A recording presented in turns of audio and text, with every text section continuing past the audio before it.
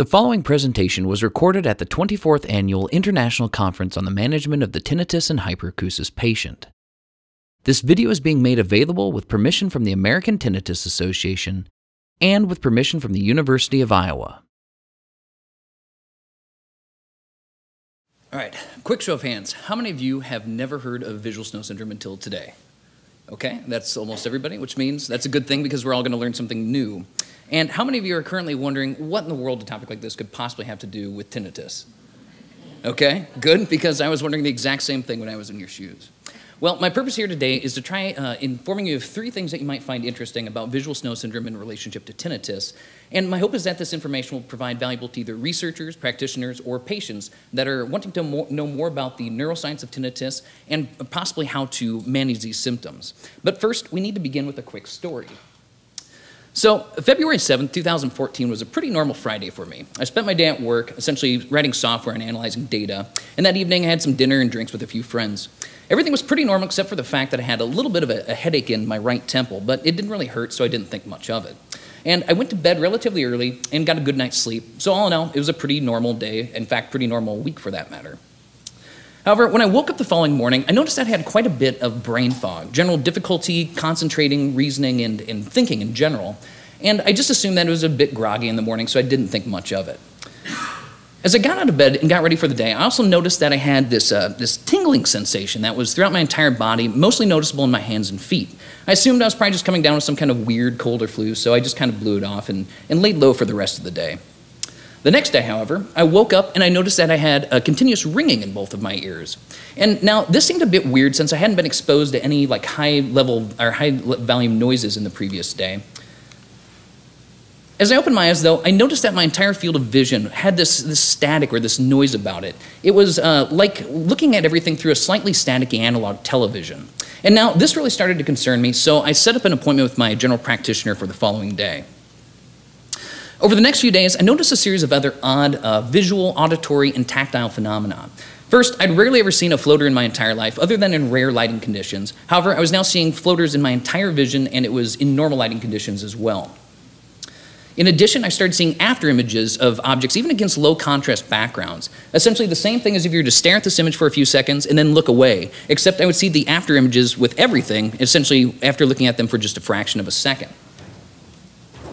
I also noticed these bright speckles that would zigzag in my vision anytime I'd look at any solid contrast background, specifically like a blue background. And they're the same ones that you see if you stand up too fast or if you get hit in the head, but these didn't go away, and I couldn't not see them. They were just always there. About a dozen or so other consistent symptoms emerged over the course of the next week, including visual symptoms like a constant vibration to all the text as I was reading it, trailing positive after images in addition to the negative after images, difficulty with bright sunlight, more difficulty than usual seeing at night, and halos around all bright lights at night as well. Other auditory symptoms like semi-loud noises were annoyingly loud now, difficulty isolating a single person's voice in background conversations or with background noise, difficulty blocking out environmental noises as well while I was working, and this weird noise in my ear that would happen every time there was an abrupt change in volume levels. Other tactile symptoms, like a reoccurring localized buzzing, pulsating sensation that would occur in my arms, legs, and sometimes thighs, and something that felt like tiny muscle tremors, like all over my body, but usually in my hands and my feet, and various other symptoms like fatigue, irritability, and more. All of the symptoms persisted, except for the brain fog, which thankfully went away after a few days. My general practitioner ran the standard battery of tests, and everything came back normal. He said he wasn't even sure if he should send me to an audiologist, a neurologist, an ophthalmologist, or some other allergist. So he ran out of ideas and eventually suggested that I contact the Mayo Clinic to see if they could help. I spent 2 weeks at the Mayo Clinic getting dozens of tests from some of the top specialists in the US.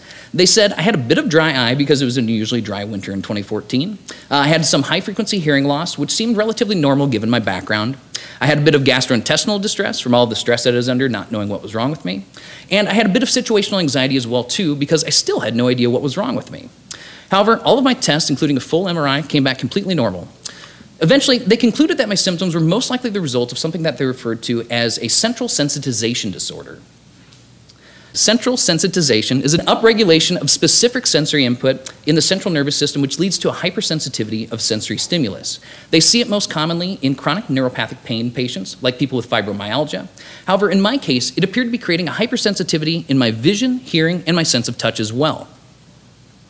They didn't know what caused it. There was no known cure for it, so they suggested that I reduce my stress, I eat healthy, I get to regular exercise, take a yoga class, and maybe learn how to meditate. They also strongly encouraged that I take anti-anxiety medication temporarily, which I begrudgingly eventually took, in order to prevent my situational anxiety from potentially growing into something worse, like a generalized anxiety disorder. Then just learn how to manage my symptoms, wait it out, and see if things improve over time. I started researching central sensitization in preparation for developing my recovery plan. While doing so, I stumbled upon an article released about a month earlier that was called Visual Snow, a disorder distinct from persistent migraine with aura. This article discussed a rare neurological condition referred to as visual snow. The article described visual snow as continuous tiny dots in the entire visual field, similar to the noise of an analog television. And now this sounded really familiar to me, as you can imagine. The article also went on to describe visual snow syndrome, which is a cluster of symptoms found highly prevalent in patients that present with visual snow. These symptoms include palinopsia, seeing after images, increased entoptic phenomena, like seeing an unusual amount of floaters in your vision, bright zigzagging specks across blue backgrounds, photophobia, which is difficulty dealing with bright lights, nyctalopia, which is difficulty with night vision, and surprisingly, continuous bilateral non-pulsate tinnitus. Now, I was essentially reading a list of symptoms that almost perfectly described exactly what I'd been experiencing for the last few months. The following month, a second article on visual snow was published in another medical journal by the same lead researchers. This article attempted to provide objective evidence using functional brain imaging that visual snow syndrome was in fact a real, objectively measurable disease. In addition, that it was a distinct disorder from migraine, migraine with aura, psychogenic disorders, post-hallucinogen perception disorders, and other diseases with similar symptoms. The most important finding was the observation that areas of the brain were more metabolically active in the PET scans of 17 patients with visual snow compared to the healthy control subjects. The two areas of hypermetabolism were the right lingual gyrus, which is involved with visual memory and higher order functions of vision, and the anterior lobe of the left cerebellum, adjacent to the left lingual gyrus, whose key function for vision, as we currently understand it, is extraocular motility. So you might be asking yourself right now, why is this important and what does this have to do with tinnitus? To answer that question, first, we need to take a look at a list of the symptoms associated with visual snow and their statistical prevalence. The first item of interest is the high prevalence of patients that present with both visual snow and tinnitus. In the first study of 78 patients with visual snow, 62% reported also having continuous bilateral non-pulsate tinnitus. In the second study, which is expanded to 120 patients, 64% reported tinnitus. And now this seemed like a pretty interesting coincidence to me. Even more interesting was the fact that these symptoms seemed to manifest themselves as noise and sensory modalities, or at least increased sensitivity to sensory stimulus, which would make the noise more prevalent. Where things got really interesting was a study that came out this year. The article presented a hypothesis that would potentially explain how both visual snow syndrome and tinnitus are related via a common pathophysiological mechanism, specifically a thalamocortical dysrhythmia, secondary to dysfunctional neuronal excitability and impaired habituation response. Coincidentally, this study also found that 63% of its 32 visual snow patients also had tinnitus as well. Now, the details of this hypothetical model are a bit too complex to discuss in the limited amount of time we have, and I'm honestly not qualified to discuss them anyways. However, the model proposes neurobiologically plausible connections between all of the visual symptoms, migraine, tinnitus, fine tremor, and several other symptoms as well. In addition, if this hypothetical model is correct, visual snow syndrome should, in theory, be objectively measurable by a second brain imaging technique referred to as magnetoencephalography, or MEG. This is because thalamocortical dysrhythmia has been objectively observed using MEG in patients suffering from neurogenic pain, tinnitus, Parkinson's disease, and depression. Thus, if confirmed, this hypothesis would provide a neurobiologically plausible connection to explain the high correlation between visual snow syndrome symptoms and tinnitus symptoms. In addition, it adds evidence that conscious awareness of tinnitus, or at least some subtypes of tinnitus, may share a common underlying cause with several other neurological conditions. This has led to some very interesting research, theoretical research I should add, on thalamocortical dysrhythmia in relation to tinnitus, such as this article in Frontiers of Neurology from last summer. While the research is still theoretical, it could provide a new model for understanding tinnitus and how it operates from a neuroscientific perspective. More importantly, this new understanding may someday lead to rational treatments for tinnitus and other disorders believed to be associated with thalamocortical dysrhythmias like visual snow, neurogenic pain, and Parkinson's as well. While there's clearly some interesting research happening in both visual snow syndrome and tinnitus these days, it will still likely be many years before we have a full understanding, if we ever do have a full understanding, which will lead to methods for effectively treating these conditions. So what can be done in the meantime to manage these symptoms? Well, let me start by being very open and honest with you, and this makes me a bit vulnerable, by saying I did not do a very good job at all with dealing with my symptoms initially. In fact, I really struggled with it.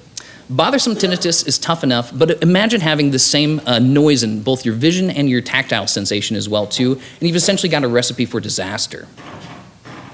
My struggle with managing bothersome symptoms led to considerable stress, anxiety, sleep issues, difficulty concentrating at work, and eventually a bit of depression as well too.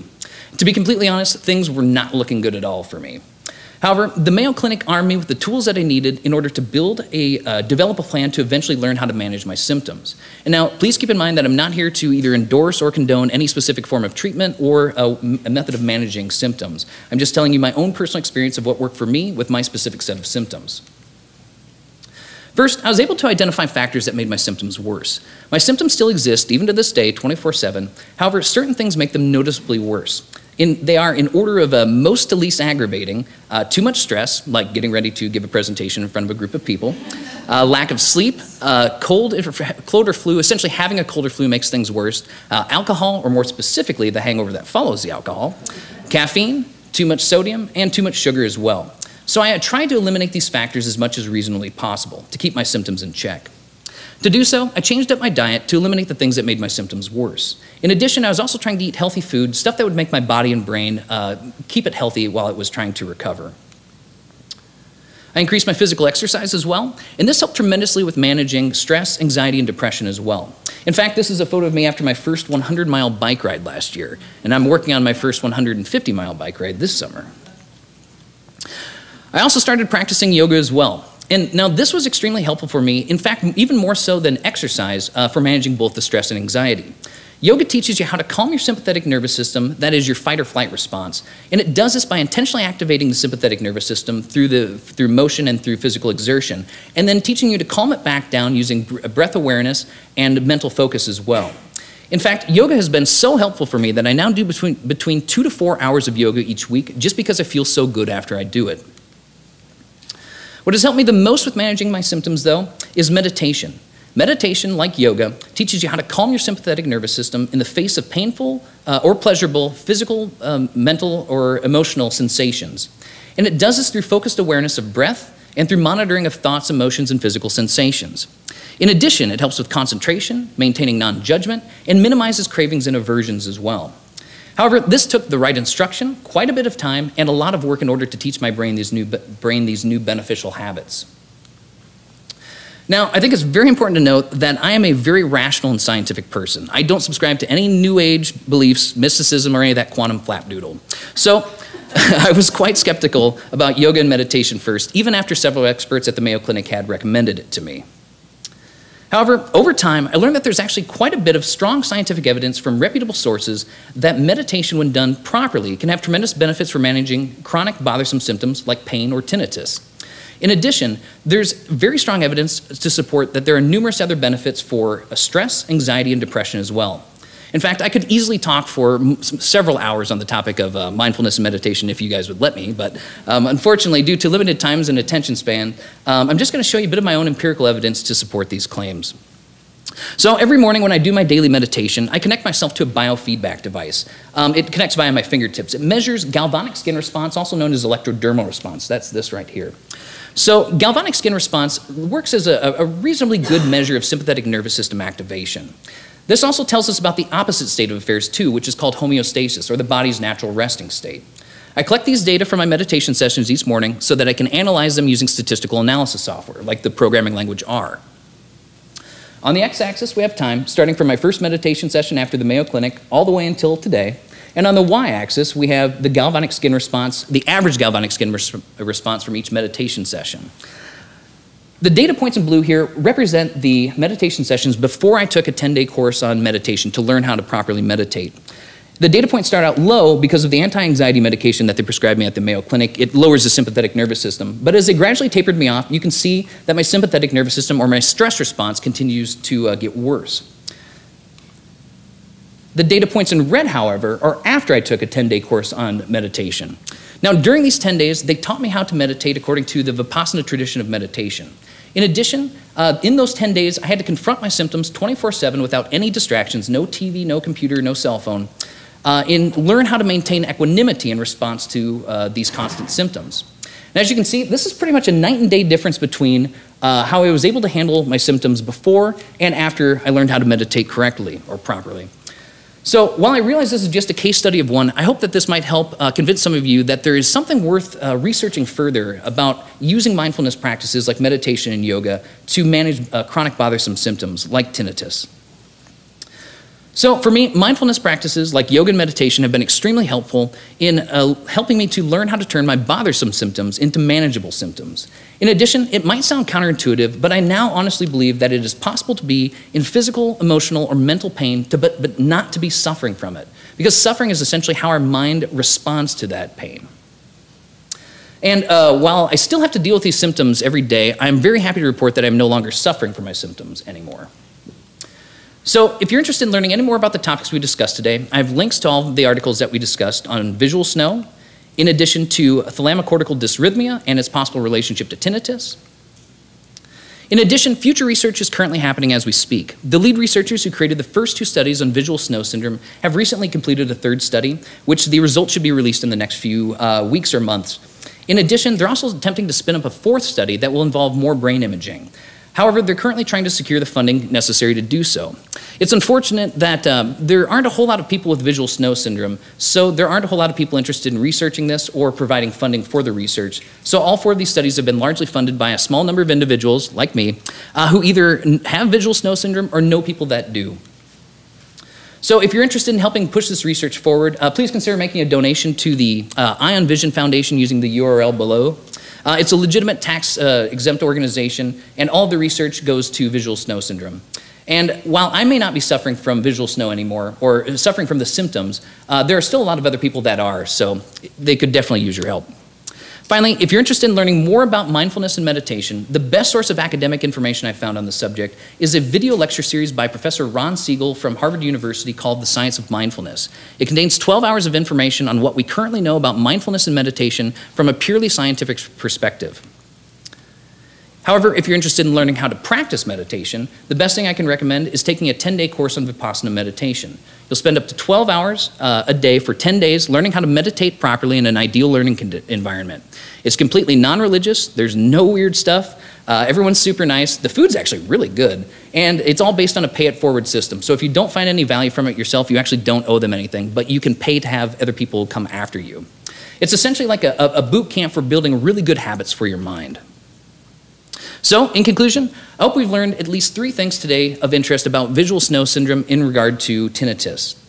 First, we demonstrate that visual snow syndrome and tinnitus are related in the sense that approximately 63% of patients with visual snow also have tinnitus. And this should be of interest because it may point to common underlying neurobiological causes for both visual snow and tinnitus, or at least some subtypes of tinnitus. Second, we demonstrated that research into visual snow syndrome is providing novel insight into tinnitus as well. And this has created additional evidence to support new explanatory models for tinnitus, like the thalamocortical dysrhythmia model. And third, it is possible to manage both visual snow syndrome and tinnitus symptoms, at least for me specifically it was, through the use of diet, exercise, and mindfulness practices like yoga and meditation. And I hope that my story might serve as inspiration to other people that either research, care for, or suffer from other bothersome symptoms like these. Finally, if you only take one thing away from this presentation today, let it be this, that it is possible to be in physical, mental, or emotional pain, but to not be suffering from it. This is because suffering is how we respond to that pain. Thank you. Is that good? Thank you to the following organizations and individuals for making this presentation possible: the American Tinnitus Association, the University of Iowa Carver College of Medicine, the management of the Tinnitus and Hyperacusis Patient Conference, Richard Tyler, Phil Gander, Scott Mitchell, Torrin Brazel, and Melanie West.